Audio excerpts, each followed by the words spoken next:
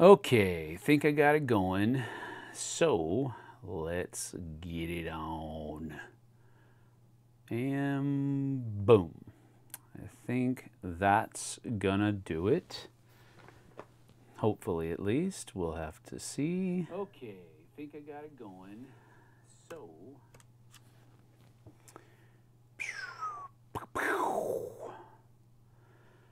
Looks like we are up and running. Thank you for joining me. I certainly appreciate it. I apologize for that. I don't know why sometimes it just decides to not work. It's just the way it goes. I don't know exactly why. It just seems to just. I'm gonna make you do a little bit extra work today. That's what I'm gonna do. That's just what I'm going to do. I don't know. We hear and see you. That's good to see, good to hear. Thank you, Kabuki Kid. Thank you, Tom, for passing that info along. Hello to everyone else. I don't know if Spurs fan is still here, but if you are, hello, Lewis. I know that you are on your second lunch, that you'll probably be around afterwards, but thank you for being here. Nuno is here. Thank you for being here. Tom, Kabuki, thank you. Zexto is here. Hello, hello. We're live. And always as you're going live. Well, I mean, that's when it's going to not work, right? It's not going to not work if I'm not going live. But that is how it usually tends to go, right? It just, I don't know why. I don't know why. I had all the buttons pushed, had all the things plugged in. Everything was fine. And usually I let it go until we don't turn our mics on until we're ready to actually go live. Eclipse. Oh, Krispy Kremes are my favorite.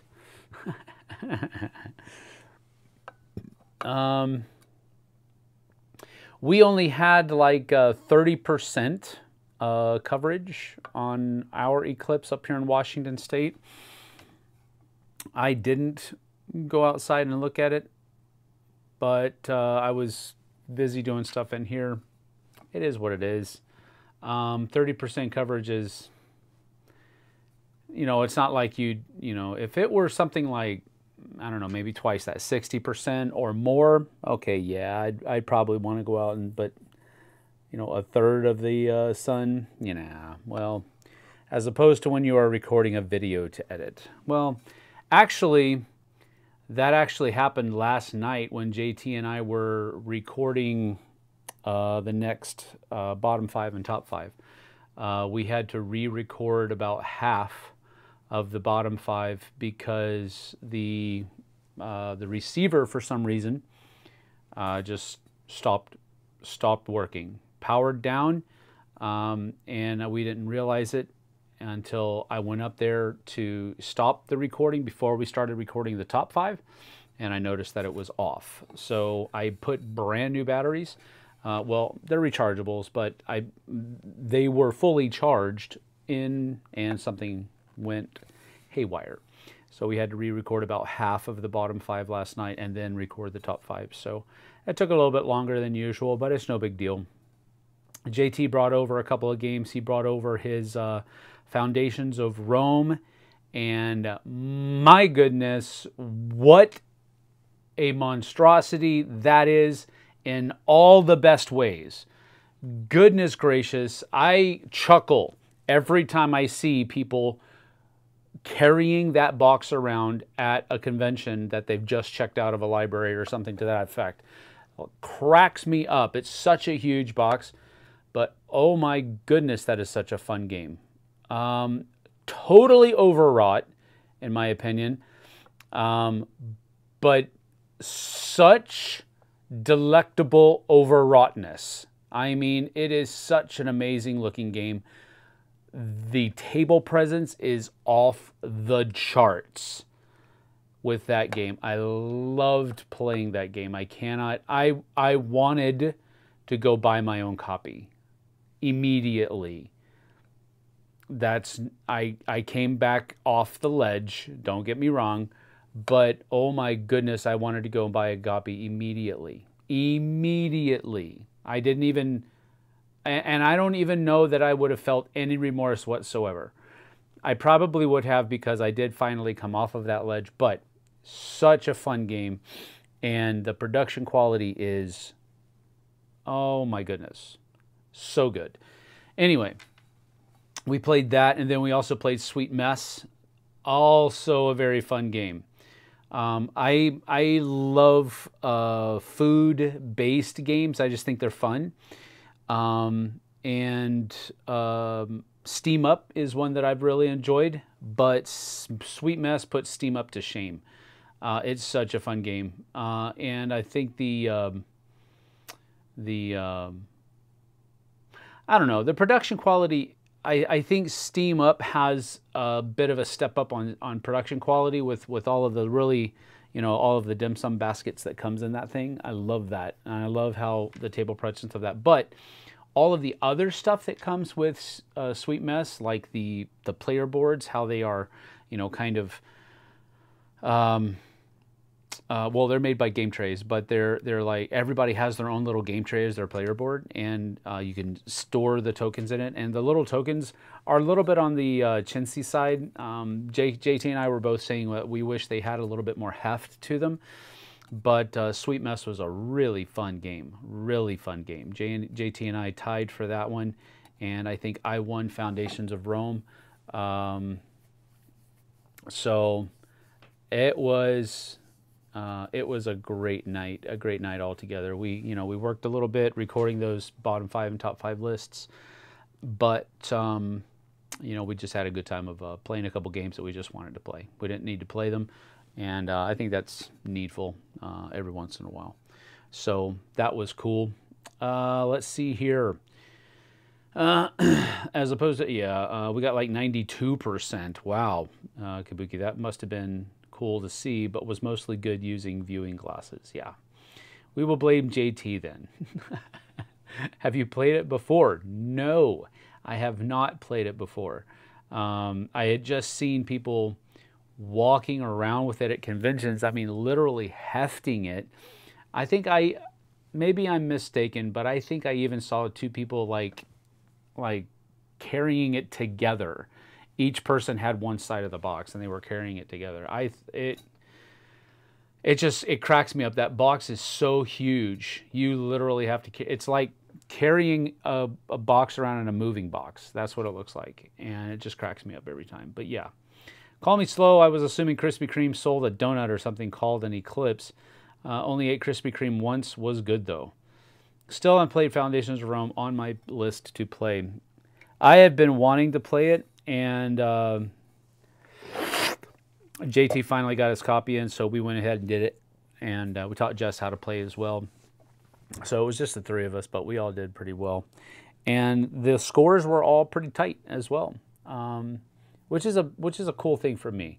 I like it when scores are tight. I don't want to get slammed, and I don't want to slam somebody else with points or anything like that. So I like it when points are pretty much, kind of close knit. I think maybe 10 points separated first and last. And I only won by a couple of points. I just barely edged out JT. So Krispy Kreme is really good. Yes, it is. It is my donut of choice, and that is including all of those, all of the gourmet donut shops that go up that have these clumps of dough. I just don't like cakey donuts that are too dense. I just don't like them. Krispy Kreme, however, chef's kiss. They are the best. Yes, amazing production is absolutely right. JT also got the, I don't know if it's standard, but he also got the wash added to all of the buildings, and that just really makes them pop. Really makes them pop. They literally, I mean, they're miniature buildings, but they literally look like real miniature buildings. And it's just an amazing production quality. Arcane Wonders knocked it out of the park. So I know, I think they're coming up with uh, a more retail supportable version of it. I think it's going to be a different city, though. I don't think it's going to be Rome. I can't remember what city it was. But they are coming out with that pretty soon, I think. Maybe it's this year. I don't know if it's soon. But that's coming up. So, yeah. Pretty cool so far. Yeah, Eclipse. Yeah, I put that in there because... or chose to ignore. No, I didn't choose to ignore. I don't choose to ignore anything. Why am I being blamed? And the wash was extra. There you go. Thank you, JT. I don't know what JT was being blamed for. Oh, maybe because of the audio. But you had nothing to do with the audio, neither last night nor today. So it was just a joke. Watch the video with Anna. Have you played any games with her? JT made it sound like she was good at games. No, she was here while I was at Dice Tower West. So, and then she was here for a couple of days after I got back, but we didn't get to, we weren't, I wasn't able to go over there and meet her, or anything like that. So, to answer your question, Tom, no. But yeah, that's just the way it is. We're doing a couple of things tomorrow. Did you get my message tonight about... Oh,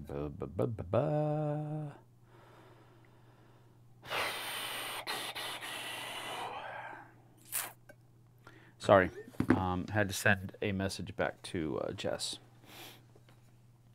But tomorrow... I landed on a tentative name for Tuesdays. We're going to call them Time-Honored Tuesdays. I was looking for, I just put in a thing for synonyms of classical. And time-honored was one of those synonyms. And if you look up the word time-honored, it means that it is well-honored or valued because it has been... valued for a long time or something to that effect. Anyway, I just thought that Time-Honored Tuesdays will work. So Tuesdays is going to be all about older games.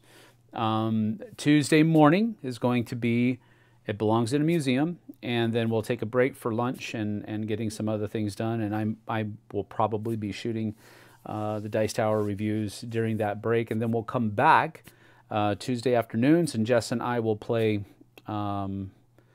a couple of older games. Tomorrow, we're actually I'm going to do the two games that we're going to play in the afternoon. I'm going to do those for the It Belongs in a Museum. It won't always be that way, but these two games, I think I can pull that off because they're games that I know pretty well, and we'll be able to do it. But UT is one of our favorite states to visit. Utah. Older games. Yep. Oh. JT lied to me last night. Oh, okay. Oh, interesting. Question mark. So, my wife picked up some, Jesse picked up some K-Pods last night for our Keurig and trying a new flavor. And this one was called Snickers. And I like Snickers. It's actually one of the very few candy bars that I really enjoy. I don't have them very often anymore because it's just a carb bomb. But no, not flat beer, but the Snickers coffee. It's quite strange, actually. So probably added too much stuff. I don't think I did, because I didn't add too much stuff to, I don't know. It's just a wee bit much, that's all. But you probably added too much stuff. That's probably true. It's not bad. It's just strange. It doesn't taste like a Snickers, first of all. Snickers coffee, that sounds pretty odd. Well, it doesn't sound, if you like a mocha, it doesn't sound that odd. Because, I mean, at that point, it's just, you know, basically chocolate flavored coffee. And that's pretty much what a mocha is. I mean, with other things added to it, of course. And I added hazelnut creamer and a little bit of chocolate syrup to it. So maybe I did add too much. Maybe I should have tasted it first. That's just what it is. It's not bad. Let's see here. Ragged Edge 68 is here. Good afternoon, all. Good afternoon, Doug. Good to see you. Sounds gross, Eric says. Well, thanks. Appreciate it. Doesn't really sound that good. Well, to all of you. I usually stick to my Black Rifle coffee, and I put in either hazelnut or coconut creamer, one of the two, and then about a tablespoon of chocolate syrup, and that's about it. Zero sugar coffee. Most of this, if I say stuff, just assume that it's zero sugar, because that's what I pretty much do. But anyway, don't like coffee, so I won't experience it no matter what. Vanessa is here. Hello, hello. A little late, but I'm here. Good to see you, Vanessa. Hello. Glenn Justice here. Butterfinger coffee, anyone? Actually, Glenn, Butterfinger back in the day was, it was a toss-up between Snickers and Butterfingers to what I would want to have. The only thing with Butterfinger is that it gets stuck in your teeth. That candy stuff on the inside of it. I don't know exactly what it is, but I guess it's buttered, some type of toffee or something to that effect. But it gets stuck in my teeth, and that always kind of ticked me off. But really enjoyed Butterfingers. I don't know about Butterfinger coffee, though. You want a Snickers? Eat one. You want coffee? Drink coffee. All right, listen, Eric. Stop being so logical. Leave combos to the Rollin' Rights. Toffee is famous for getting stuck in teeth. Yes, I know. I saw the Eclipse today, Vanessa says. It was 98%. Oh my gosh. Not completely covered, but it was still pretty cool. Indy got 4 minutes of totality. It was pretty cool. Oh, okay, Indiana. Got it, Indianapolis. Temperature dropped 10 degrees or so. I can see why people travel to see totality. Yeah, that's about the size of it. And that's pretty much why I didn't even worry about it. 30% for us was what it was going to be, and I don't know.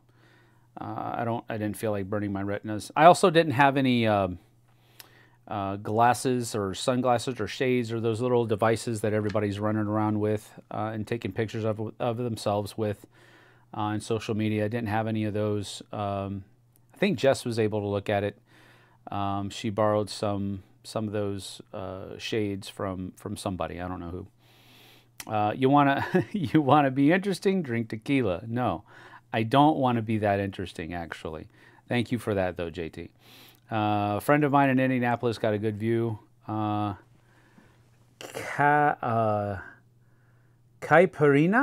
Caipirinha is my favorite. Caipirinha? I don't know what that is. Caipirinha. Yeah, you want welding glasses or rated Eclipse glasses if you want to look directly at it, or build you a viewer. I had friends travel to Ohio and Texas to see totality. Yeah, that just seems like a long way to go for a very short amount of time. I don't know that I'd be able to talk myself into doing that. But, you know, it is what it is. People can do what they want to do. I'm going to close that, and then I'm going to open this, and maybe open this a little bit more. Yeah, something like that. There we go. That's what I'm looking for. I don't even know there was an eclipse until my wife said that there was about an hour ago. And we didn't really talk about it last night that much. And again, that's just because that's probably more my fault than Jess was excited about it. She loves doing those kinds of things. Those, you know, once in a very long time type of things. She loves doing that type of stuff. Caipirinha is a famous Brazilian drink like mojitos in Cuba. Ah, okay. Let's see here. What cons are you set to go to this year, Sam?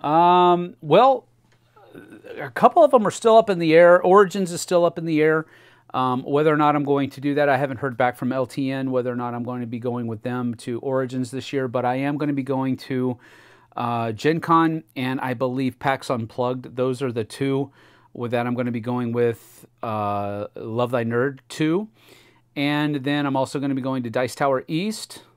The family's going to be with me on that one. And then I'm also going to go to the Dice Tower Retreat as well. So those are the what, four conventions I think I'll be going to this year. So okay, do it. Board games, talk to me. Jesse, excited for something? That doesn't surprise me. That's about it. The Ohio friends are only about 3 hours away. The other friends in Texas had planned to go there for a while. One of them is from there. Got it. Okay. Well, that makes a little bit more sense. Sounds yummy, Nuno. Yeah. We debated driving to upstate New York to watch the totality of the eclipse. In the end, we stayed home. 92% was pretty good. It also ended up being cloudy there, so maybe we dodged a bullet. Yeah.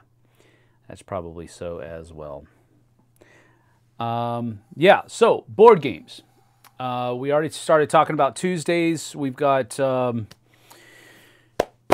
well, actually tonight, before we get to tomorrow, tonight we're going to have an unboxing of Divinus going up at 4 p.m. Pacific, which will be 7 p.m. for all you guys and gals over on the East Coast. That is going to be JT and Anna again. They did that actually before the list. So there was a little bit of a time flip there. So no worries. But that's going to be going up this evening or this afternoon, I guess, whatever is best for you. And then tomorrow morning we've got It Belongs in a Museum coming up, and we're going to be looking at Odin's Ravens and Raptor. And then tomorrow afternoon, we're going to do Time Honored Tuesdays. And Jess and I are going to play Odin's Ravens and Raptor tomorrow afternoon. And so that's going to be a pretty cool thing. Wednesday, I'll be doing a live review. I haven't decided just yet which one I'm going to be reviewing just yet. But it will be something interesting at the very least. We'll do that tomorrow. I'm sorry, on Wednesday. Thursday, Thursday,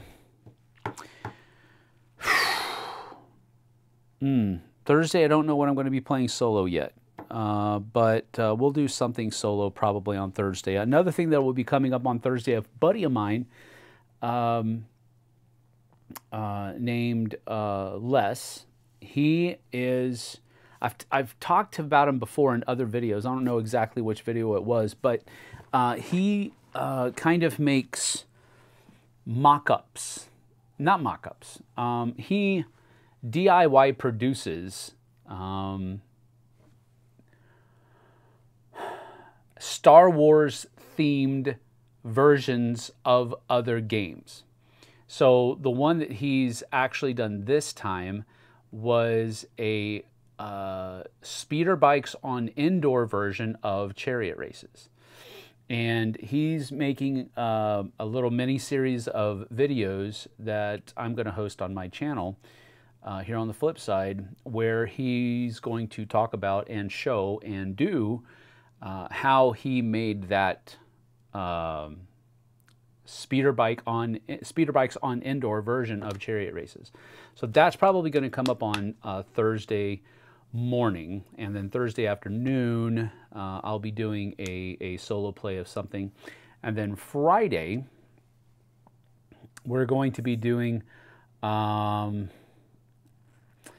something. JT's work has been a little stressful for him, and it's causing him to have to work a little bit more on Fridays, which is opposite of how he wanted it to go. So we're kind of waiting to see how Friday goes. And if he has to work again on Friday, then Jess and I will do something here. But it's kind of a toss-up right now between Marrakesh and the Sixth Realm, which is a new prototype that came in from Final Frontier. And but it's a heavy game, which is why I asked JT to kind of take it by the horns and see if he can wrangle it in. If JT can't do that, we'll do something else. We're gonna be doing a live stream on Friday afternoon as per usual, but we don't know exactly who's going to be involved yet. So that's just how things go here, because I am, you know, we just sometimes that's just how it works out. It's no big deal. That's just how it is. Friday night, if you're in the area.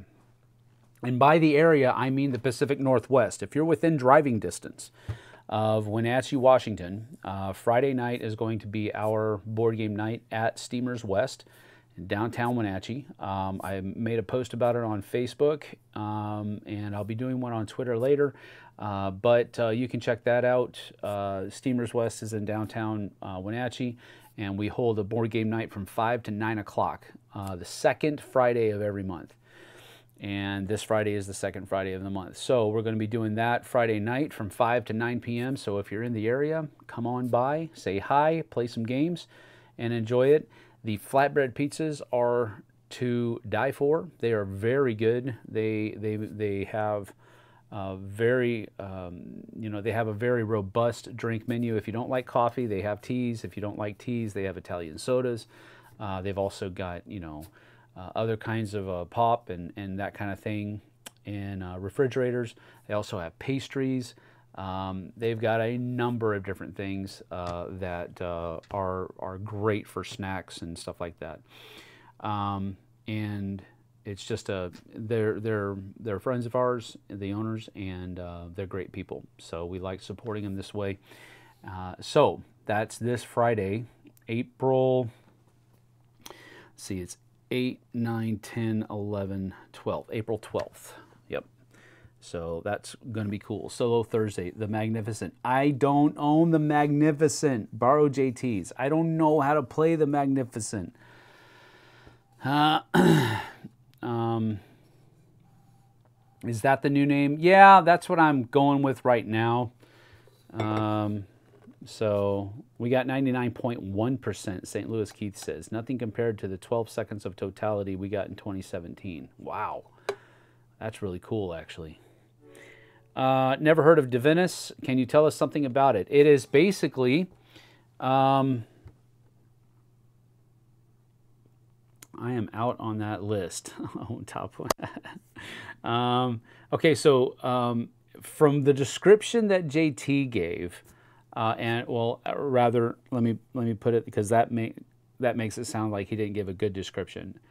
From what I remember of the description that JT gave in the video that I edited, and again, it wasn't a whole lot of editing; it's just a little bit of in between. But it's basically Norse mythology versus Greek mythology, and you can actually change the course of time, or how and you can make one mythology more powerful than the other in some way, shape, or form by the choices that you make in the game. I believe it's a campaign scenario-based game, but I'm not absolutely sure of that. The miniatures looked really cool. The artwork looked even better. I know there were some mats on there that looked super cool, so I'm looking forward to getting that one played. It looks really cool, but you can check it out on Board Game Geek, and that'll probably give you a better inclination of what it looks. I mean, if I go to Board Game Geek here, right quick, we can do that. Actually, I should be able to just pop it. Yep, there it is. So the designer is Philip Molinsky. Lucky Duck Games is the publisher. Dice Rolling, it's a legacy game. So you're going to be consuming part of it. I know that he also bought some recharge packs as well so that he could play it more than once. It is a campaign, some scenario mission game. There's tile placement, variable player powers, and variable setup. Looks like it's a digital hybrid. There's an app and a website that's required. Interesting.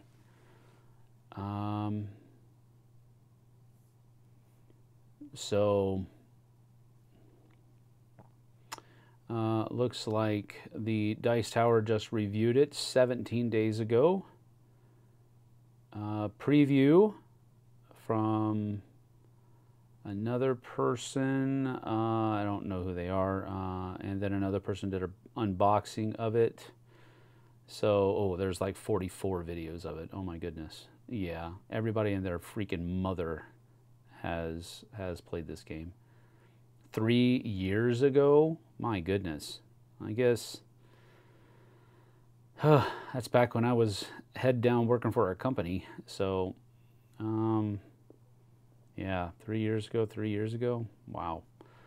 A lot of stuff there. So you can go check that out.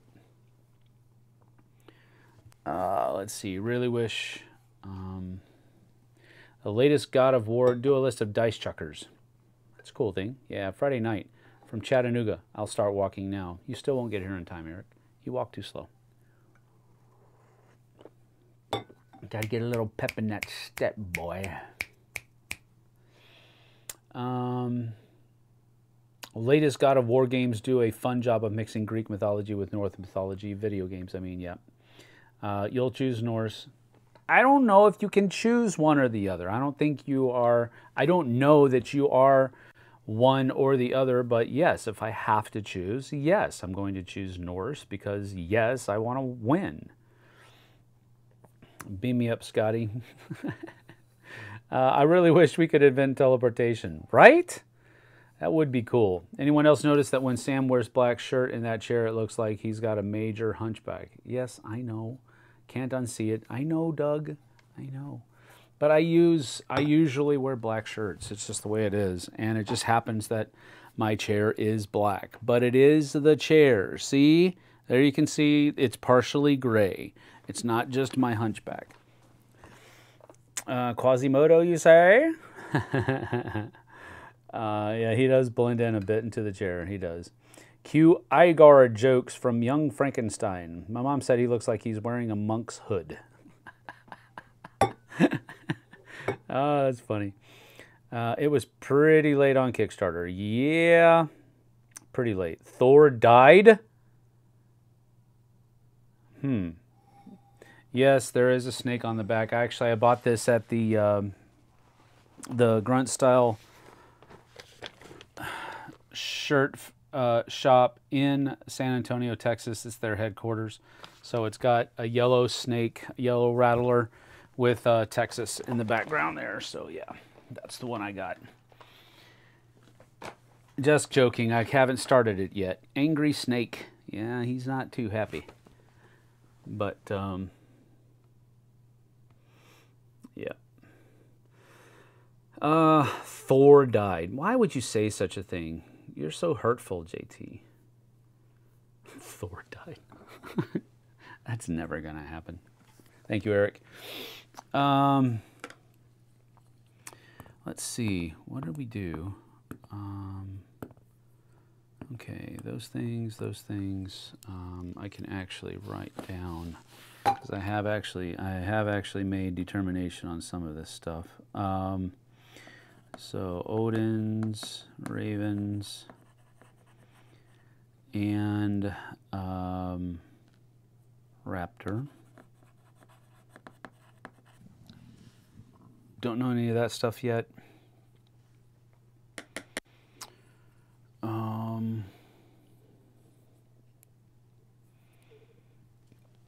Oh yeah, nature games, that's not happening. Not right now. We're doing 2012 this week. And then we'll do nature games next week, the week after that. Okay, well, I'm actually talking through my head here. JT, since you're here, we're going to have to record our nature games lists. Yeah, we're going to have to record them this weekend, probably Saturday or Sunday. Got to do that, buddy. Because I'm going to be gone at Comics Con 18th, 19th, 20th, and 21st, and then so I have to get nature themed games up before I leave on the 18th. So yeah, we'll get that done. TI4 solo Thursday, not quite. Yep. Every time I see Don't Tread on Me, I start singing the Metallica song. Yeah, Don't Tread on Me. Yep.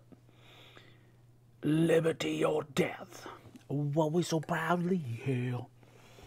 Was expecting the traditional Gadsden flag snake. Well, it's a play on it because it's a yellow rattler.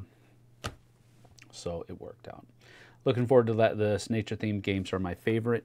You know, it's interesting. I've already made my list, and I have come to the conclusion that I just don't like a lot of nature-themed games. I mean, it was pretty hard for me to put together a list because I don't know why. It's not because I hate nature. It's just I think many of the nature-themed games, at least the ones that I did not include on my list, they're super heavy games. It's like they rely a lot upon, I don't know, just heavier mechanisms, and I just don't enjoy them.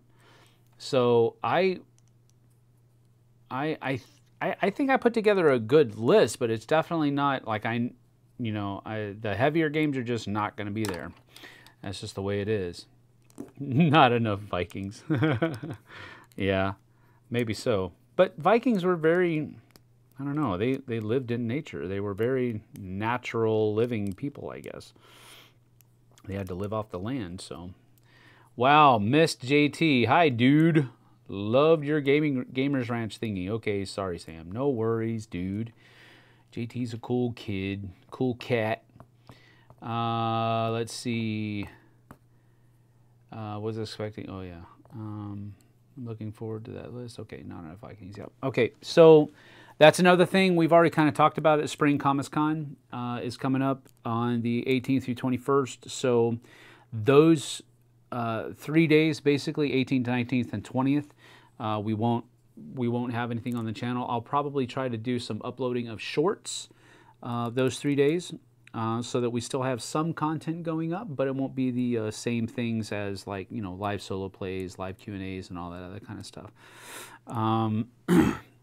We'll see. I'll talk to Daryl, the guy that runs the thing, and see if we can get a little bit of a better connection to maybe do a stream from Comics Con. Maybe that will work. Maybe it won't. I can't guarantee it. They're way up in the mountains. So getting a really good connection that will stream well might not be in the cards, but we'll see how that goes. But that's coming up here pretty soon. Not this weekend, but the following weekend. Bottom 5 and top 5 of 2012. The bottom 5 is usually on Fridays, but because the Dice Tower is doing a 36-hour marathon over the 11th and the 12th, and a little bit of the 13th, I think. We're going to push off doing the bottom 5 until Sunday. So Sunday the 14th, the bottom 5 2012 will come up, and then the top 5 for 2012 will be on Monday the 15th, as per usual. And then nature-themed games are going to be on Let's see, bottom 5 nature games will be on the Dice Tower on the 19th, and then the top 5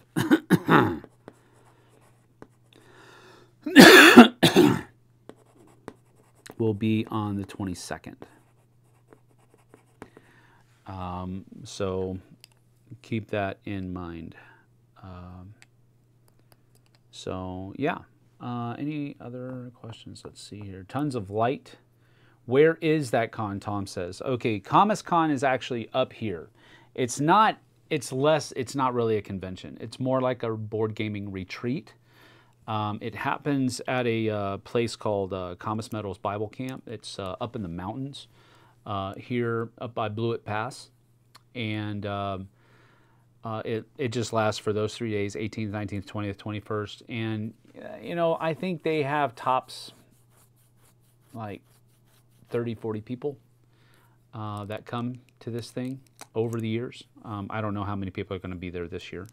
But he does a couple of them. He does a spring and then he does a fall. And the reason he doesn't do winter or summer is because the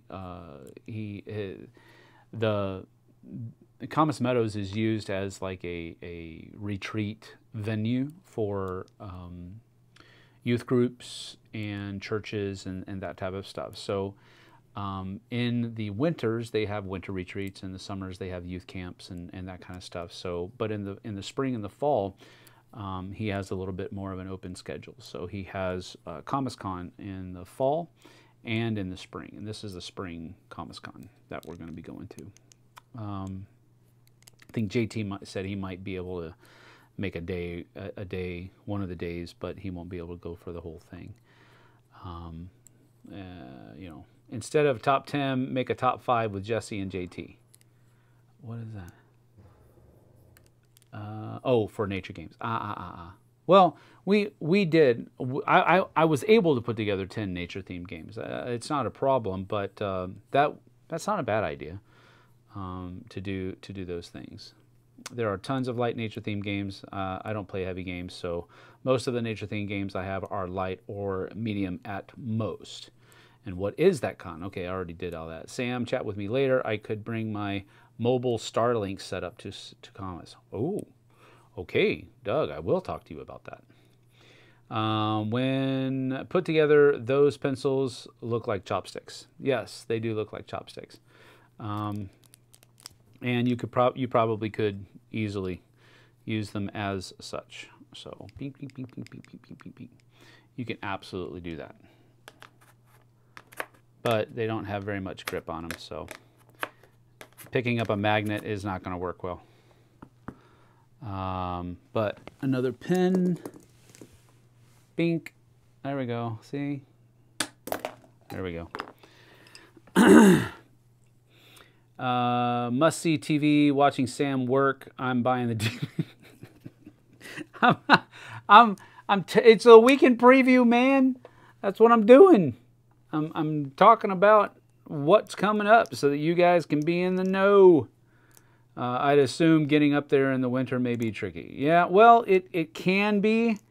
We actually, JT and I went up there for board game day, just kind of like an impromptu thing.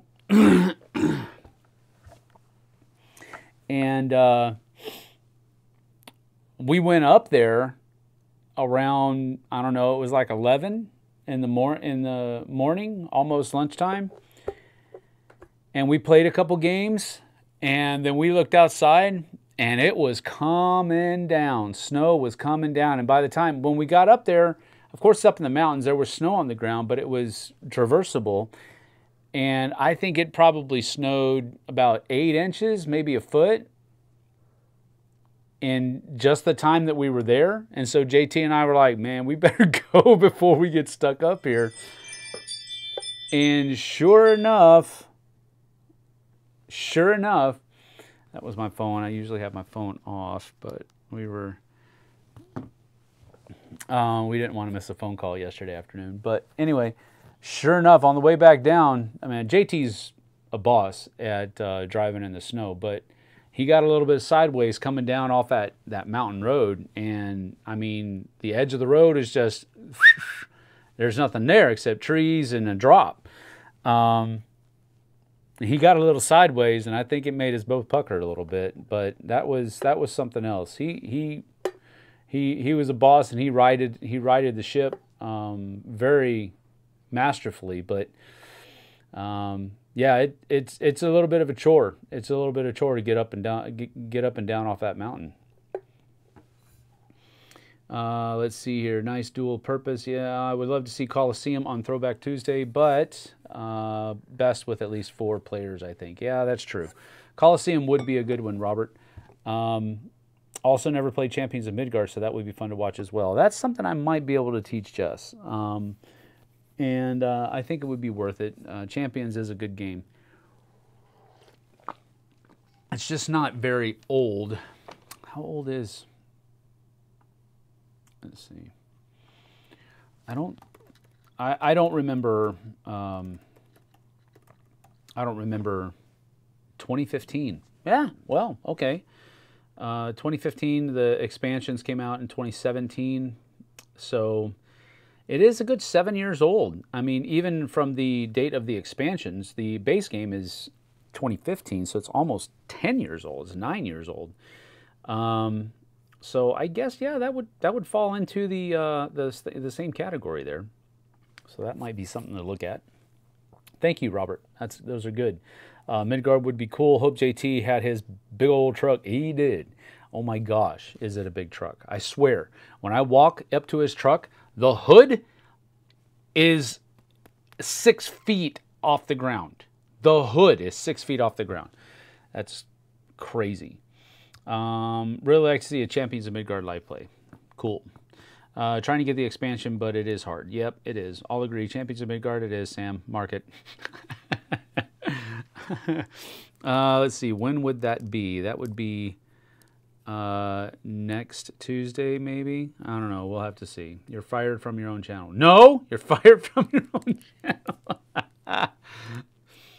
Champions is a good game. For a second there, I thought of the TTRPG. Champions is a bonkers superhero RPG, uber crunchy. Yes, I think Tom actually ran a few campaigns of that back in the day.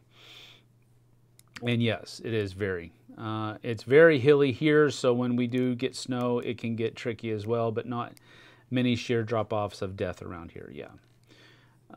Let's see. Fine, Eric, I'll mark it down. Gosh. Can he tell that I'm not writing anything? I hope not. I don't want to get fired. I need a step ladder to get into his truck. You would. He almost does. It's that thing. I'm just kidding. He does. Actually, he does have a step, you know, a running board on the side of his truck. But it is what it is. Tom is currently DMing a D&D game on the Dice Tower channel. Yeah, I know. I've seen that. Very amusing to watch. Tom has a wild imagination. Yep. He very much does. He's a good DM. Or GM, you know, whatever. But yeah, we did that. We did a couple of D&D things when I was there, but it just didn't hit the right vibe, I think, when we were there together. But it's good to see that they're doing it now. It's those are fun videos to watch. On probation.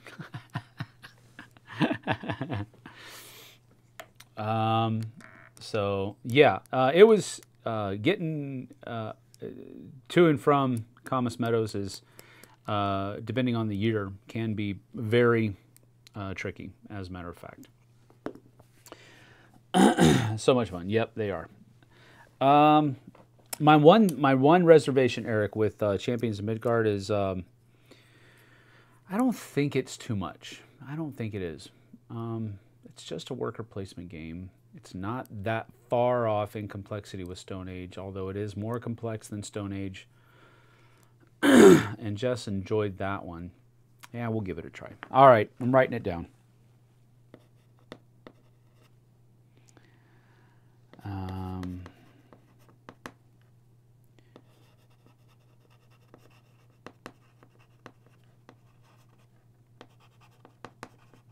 There you go. I actually wrote it down now, Eric. You can take me off probation.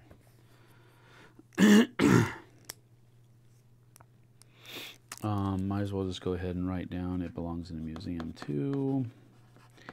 Now that's probably going to be one of the times where we don't do the same because, well, I don't know. That might be a good one to go through. I might have to take the entire time and just do one, but I usually don't like doing that. I want to do 2 games in the It Belongs in a Museum series, so we'll have to see about that. Next week's Fireside Chat will not be a weekend preview because there's not going to be a whole lot to talk about as far as that's concerned. So, but we'll talk about something on the next Fireside Chat next week. We'll see how that goes. But let's see here. I think Jesse would do fine with champions. It's not too much. It's not too much more. I'm the same thing. I'm of that opinion. Yeah. With expansions. Yeah. Here's the thing. I don't like playing Champions of Midgard without the expansions. I think Valhalla and the Dark Mountains are necessary expansions to really make Champions of Midgard what it should be. I think if you play without the expansions, after having played with them, the game feels like it's missing something. Like, egregiously. That's what it feels like to me. So I don't like playing Champions of Midgard without the expansions. Should I do that as I'm teaching it to Jess? Maybe, but I think she can still handle it because it's really not adding that much complexity to the base game, those expansions. I'm in a valley. My snow sliding is like skate park luge. That's funny. Just go up one day. It's actually fun, right?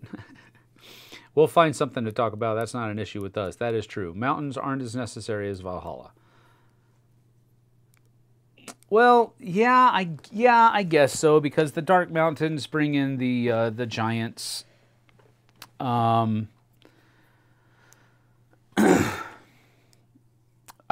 really just think that both are necessary, I think. I just can't, for myself, I can't split those 2 expansions together. If you play with one, you play with the other. But I know that they're modular. I don't know. We'll have to see. We'll definitely play it next week on Tuesday. Not tomorrow, a week from tomorrow. And that will be what we do. But I don't know what expansions we'll use. Hello, Karen. You're late. Don't worry about it. I want the Valhalla expansion, but in here it's really difficult, almost impossible.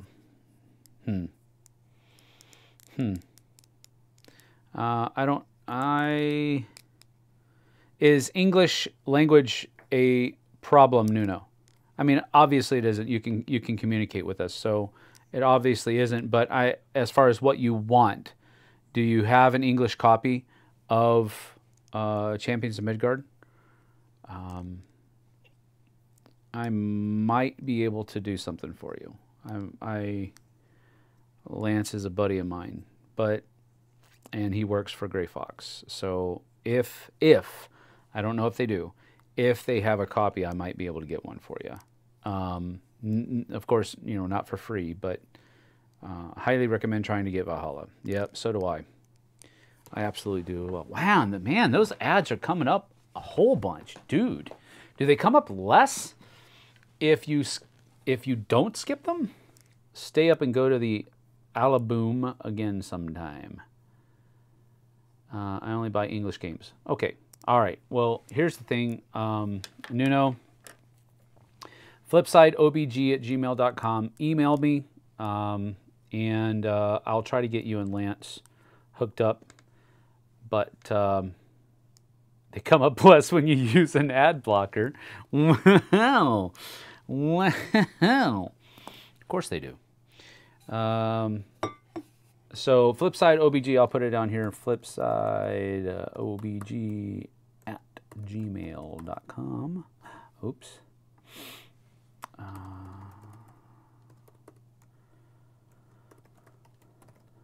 Nuno, send me an email to that email address that I just put in the chat, and I'll try to get you and Lance hooked up to see if we can get you a copy of Valhalla.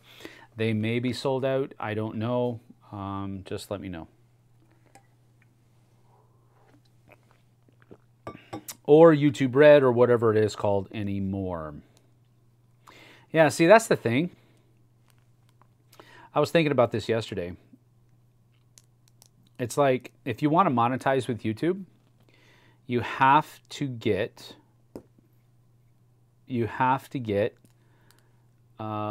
let them put ads on your videos. Okay, got it.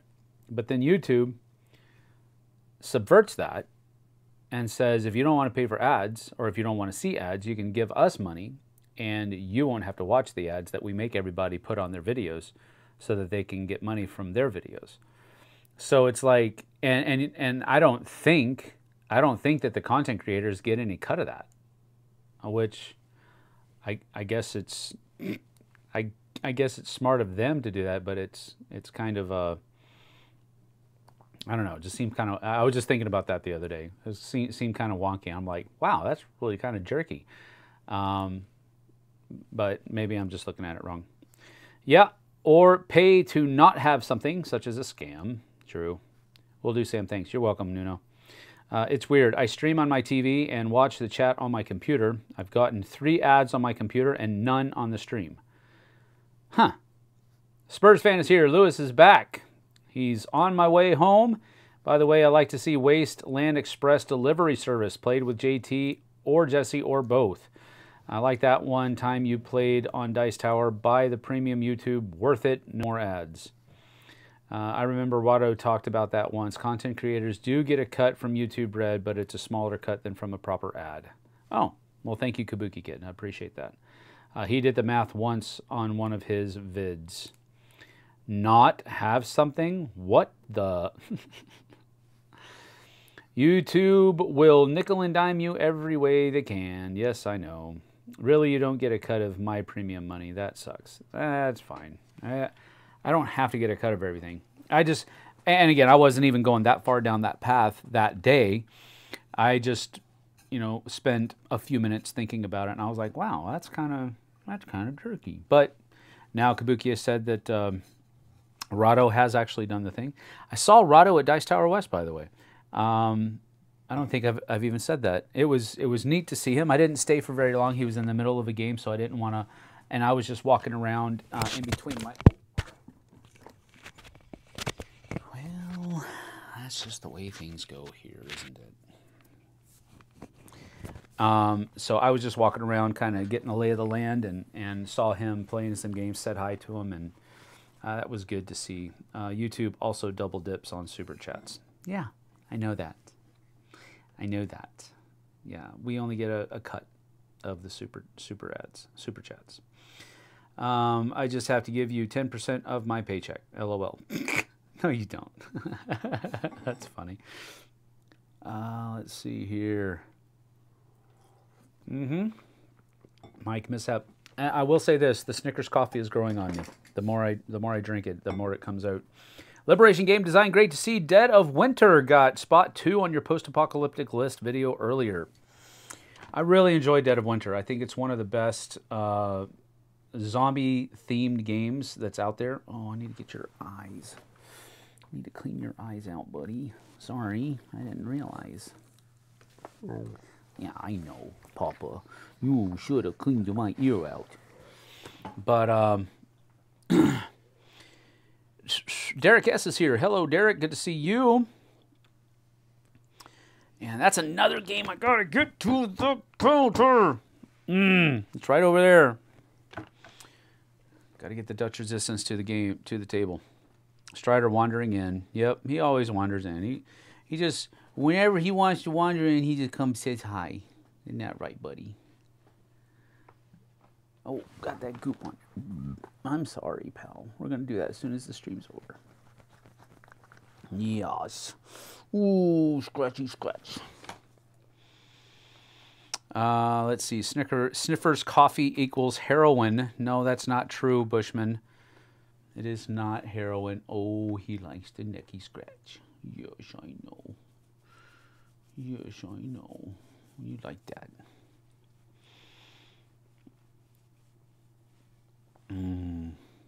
But let's see. I only drink coffee if it's flavored with fancy flavors. Ooh. Well, I think this might fall under that. Fancy flavors. You didn't like Pandemic Season, Legacy Season 2 as much as 1? My group preferred it, I think. It was much more challenging for us. We won, I think, all games in Season 1, but 1, I think. Well, here's the thing. I don't necessarily always want all of my games to be uber challenging. And I'm not trying to add words to your mouth there, to your statement, Kabuki. But I sometimes I just like to, instead of being challenged, I like to meander, if that makes sense. Instead of going on a hike, I want to meander up the mountain. I don't want to necessarily, I have to get to the top so I can say that I hiked to the top. You know, I don't want to do that. I just want to kind of enjoy the theme and enjoy the banter and enjoy the lighter mechanisms and all that kind of stuff. I don't necessarily, I understood why Season 2 was the way it was, because it made sense chronologically. You know, if you have this huge apocalyptic event that happens at the beginning of the game in Season 1, I'm staying with my argument that it happened,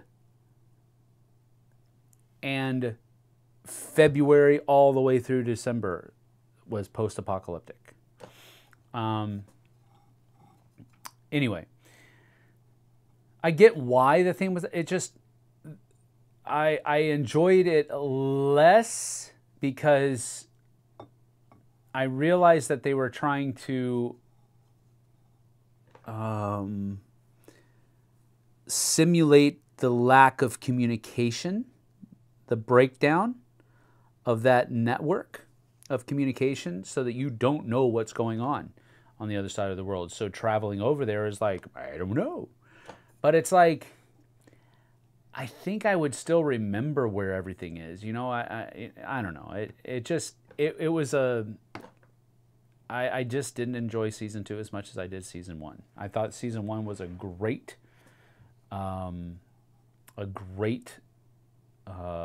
way to use that. And Season 2 felt less like Pandemic and more like a game that was based on Pandemic. And there was just, I didn't dislike it. Don't get me wrong. I just liked Season 1 better. Let's see here. Pray for me now driving in a thunderstorm. Ooh, in Texas. So that's saying something. Yeah, be careful. Be careful, be careful. Do I have a patron yet? No, I don't. By the way, you have taken my YouTube board game viewing time from the Dice Tower. Good or bad, Sam? LOL. No, I don't. I don't think it's good or bad. You know, that's the cool thing with having YouTube, is that you can just watch whatever you want to watch whenever you want to watch it. It doesn't mean that you have to. I definitely don't expect exclusive loyalty, and I know the Dice Tower doesn't either. But I will say that I put out less content than the Dice Tower does, so I guess it's easier to keep up on what I'm putting out than what they are. You have to kind of pick and choose with the Dice Tower what you watch and what you don't watch, and my frequency of content is much easier to follow because I just don't put out as much. Vanessa says that it does. I had an Eclipse latte at a local coffee shop last week. It was flavored white and dark chocolate. That sounds pretty good, actually. I usually get a white chocolate. At Steamers West, I get a white chocolate, a sugar-free white chocolate mocha with sugar-free coconut, and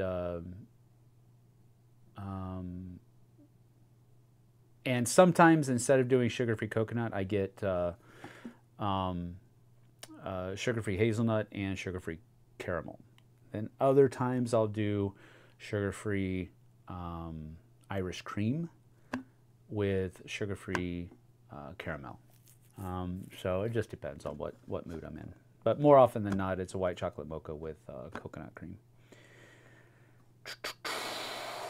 I think next month we're going to start season 0. That sounds like a good idea. I'm also toying with the idea of doing a Risk Legacy stream with me and JT. Just do like maybe just let the things record, let the streams record, and we'll play a seat and just put that up. I don't know. We'll think about that. I have to say that I'm with JT on that one. Season 1 is apocalyptic. Season 2 is post-apocalyptic. I know, Kabuki. I've read your comment. I know you think I'm wrong. Stop browbeating me. Sort of like Mad Max is apocalyptic. Mad Max 2, The Road Warrior, is post-apocalyptic. I don't know. A lot of the Mad Max stuff is pretty post-apocalyptic.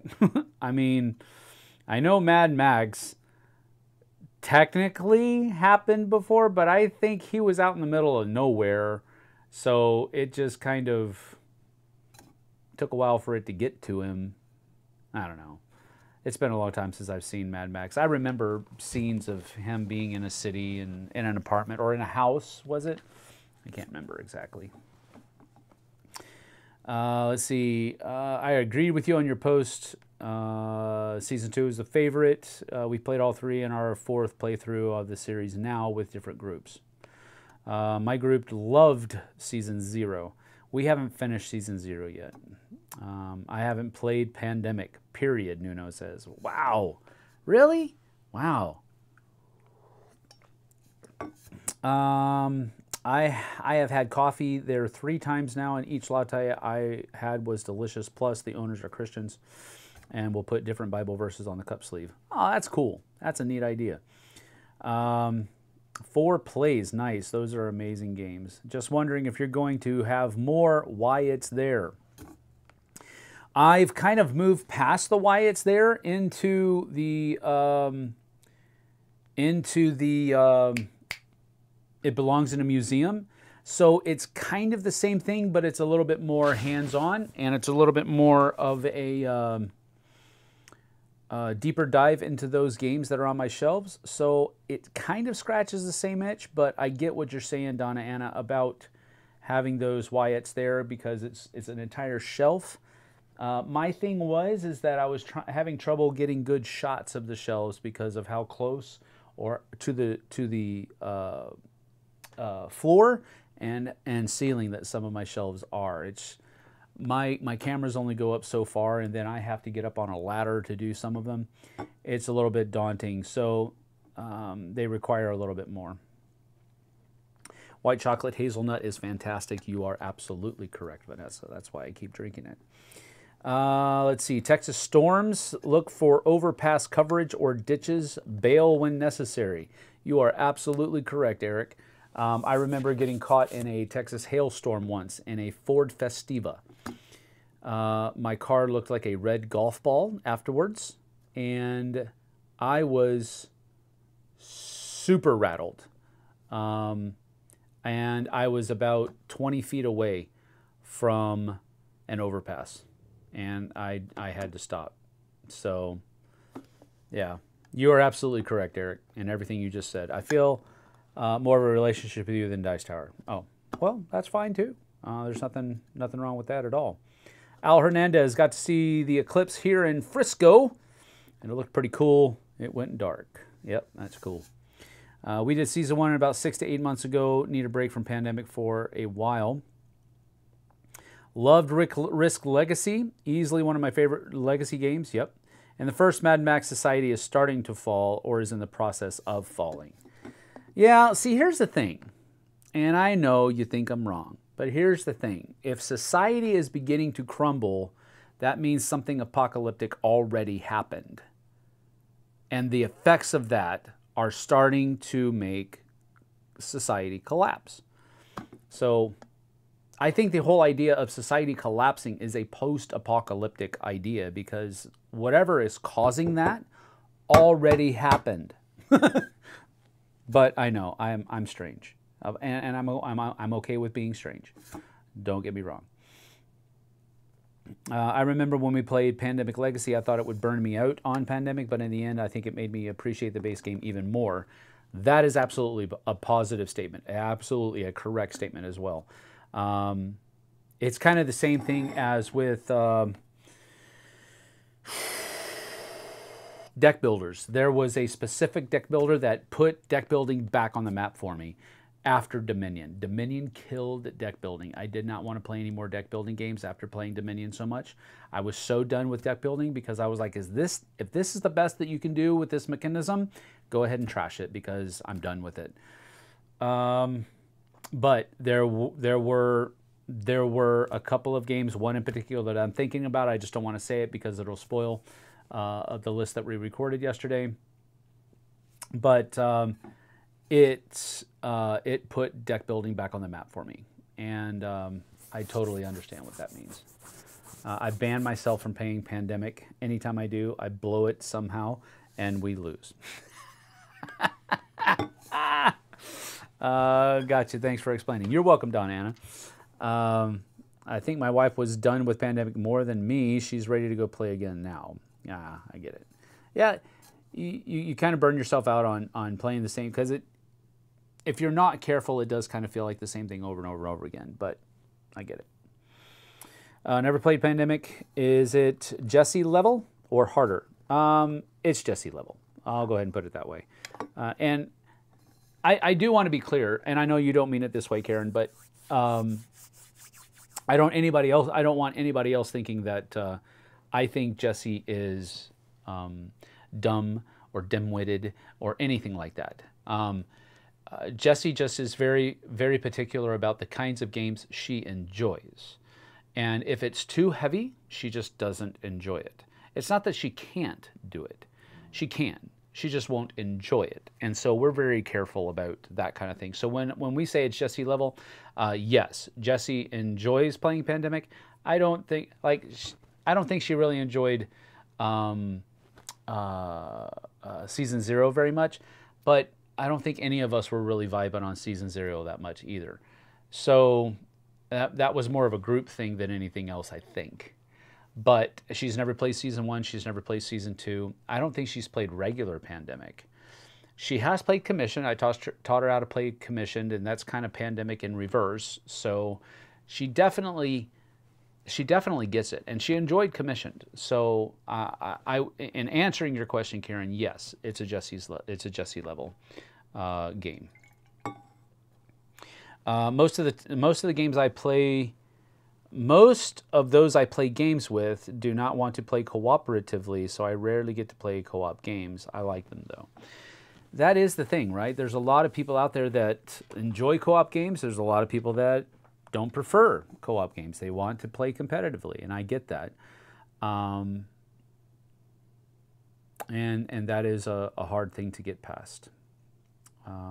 One of the guys that helps us host the board game nights, he will actively avoid cooperative games. He does not like playing cooperative games. He wants competition, which is hard for that kind of situation, because more often than not, I think co-op games in situations like those go over well, because it kind of negates a lot of the anxiety, or at least part of the anxiety, that people bring into those kinds of situations. New people don't know the new people, so I don't want to compete against them, because I don't know how much can I compete, how much can I trash talk or whatever before things are awkward, you know. And those are difficult things to address on a first time, and you can hit or miss, right?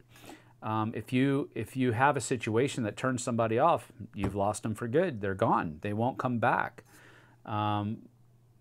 But the other opposite end of that, spectrum is also true. You'll play games with people that absolutely have a blast, and they'll keep coming back. So it's one of those, almost it's one of those damned if you do, damned if you don't type situations where, if you choose to play a cooperative game and somebody doesn't want to tell you that they don't want to play a cooperative game, they'd rather compete because, again, they're in that kind of situation where they don't know you, you don't know them. You can hit or miss on either side of the spectrum. So it's one of those things that we love the fact that this guy comes, because when he comes, he wants to play cooperative games, and he will find people that want to play cooperative games, and he'll run those games, and then we'll run the ones that are maybe less keyed up for competitiveness and more leaning more towards cooperation. So it's a good dichotomy that we have within the group. So I just want it to stay healthy that way. I think Pandemic is a lighter weight medium game. Yes, absolutely is, Tom. I can understand your logic. I think when people hear post-apocalyptic, they expect some period of time to have passed. Understood. Legendary Encounters Alien deck building game is still my favorite pure deck building game. That's a good one. That's a really good one. I really thought that the Legendary Encounters system worked well with the Aliens IP. So that was a great, fun game. If you buy vanilla, Pandemic on the Brink is almost a must-buy expansion. It adds in a lot of new roles to spice up the game and give it more variety. Understood. We absolutely love the Pandemic series, Legacy and Standard. Emily's favorite is Iberia. Mine too. Love that one. I love Rising Tide because of the natural resource engineering theme. Cool. Aladdin happened post-apocalypse, because why else would Genie make all those references? Co-ops are great for people new to the hobby. They are way less intimidated when they are on the same team as the experienced player. Absolutely. Iberia is probably the best Pandemic all-in-one box that isn't one of the legacy ones. Jesse level, Sam needs to strive to get there. Still love you, Sam. I know. I know. Have you played Wrath of the Lich King or Clone Wars yet? Clone Wars, no. Wrath of the Lich King, yes. Iberia is also just visually beautiful. That is correct, Doug. Clone Wars was a fun one. That was no moon. That's funny, Vernon. Welcome, Vernon. Good to see you, bud. Played Lich King, not Clone Wars. Sam, what was the first board game that started you into the hobby of building up to the number of games you have now? It was Catan that started my obsession. You know, I don't know that I can narrow it down to one particular game. I really don't.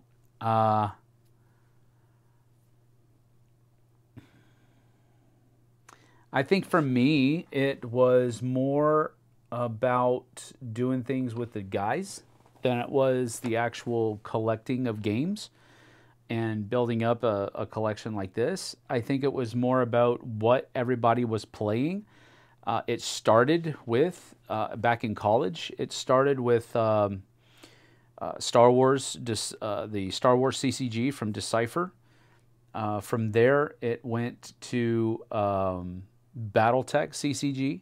We played that one a lot as well. They also got into Pokemon. I wasn't into it, so I didn't get into Pokemon. We also tried Magic the Gathering way back when, but it didn't really catch on with me particularly. I think Tom still plays with Commander decks and stuff like that. He doesn't collect it very much anymore. We both had a pretty a decent sized collection of Star Wars CCG though from Decipher. So I think it really kind of started with that. A board game that brought it to the limelight, the board game hobby to the limelight as well, to kind of bridge that gap between card games and board games. I would imagine It was something like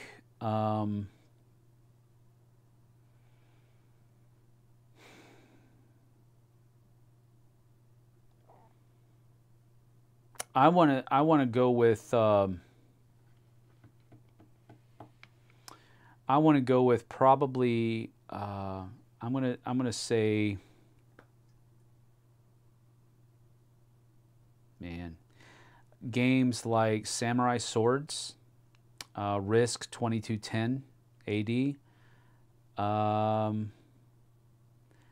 Those were probably the ones that bridged that gap between the two. And when we moved over to Korea, I saw the community aspect of it. And when we lived in America, it was pretty much just what me and a bunch of buddies did. It wasn't really a community thing until we moved to Korea and we started seeing things like board game cafes pop up. And that was like, oh, wait a minute. This is something cool. I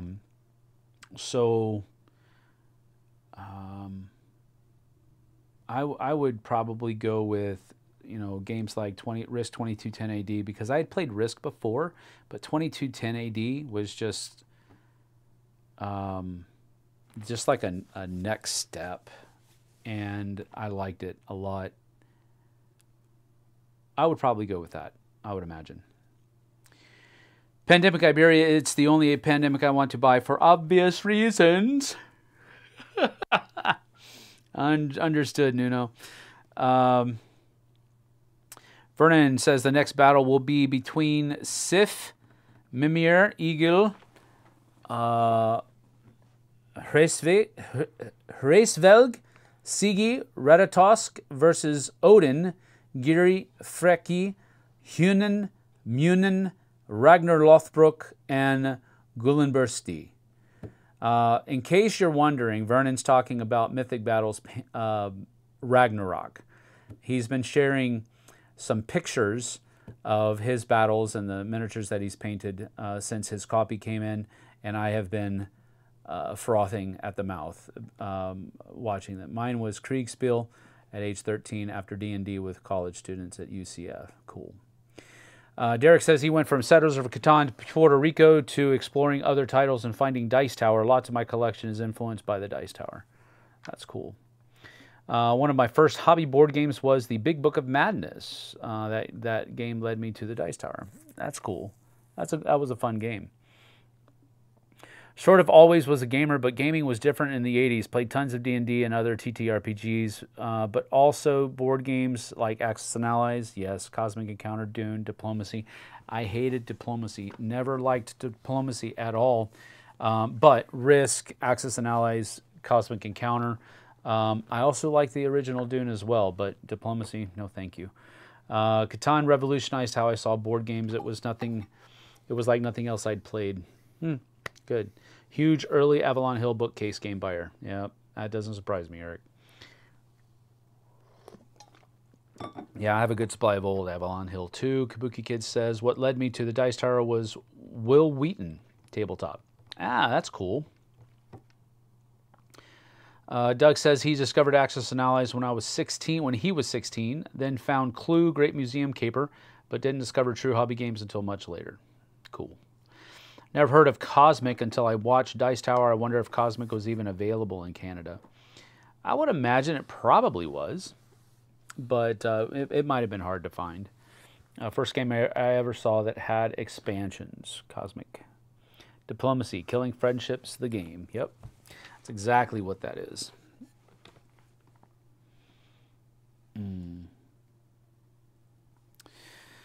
All right, well, it's 3 o'clock. I got to get ready to go pick up the kids. It has been an hour and a half.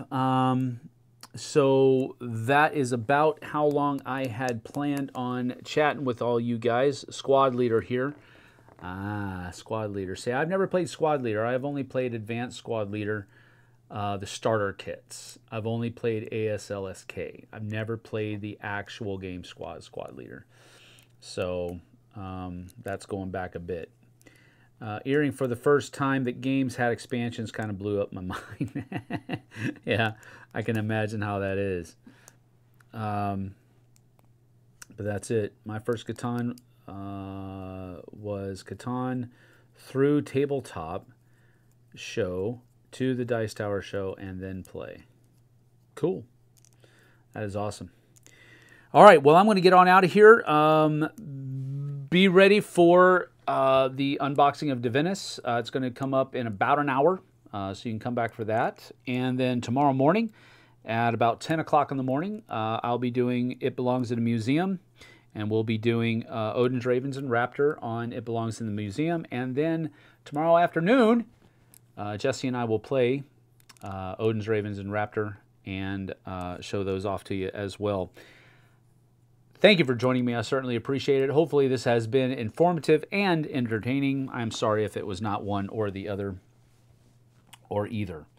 I'll endeavor to do better next time. But anyway, thank you for joining. We will see you guys and gals on the flip side. Take care.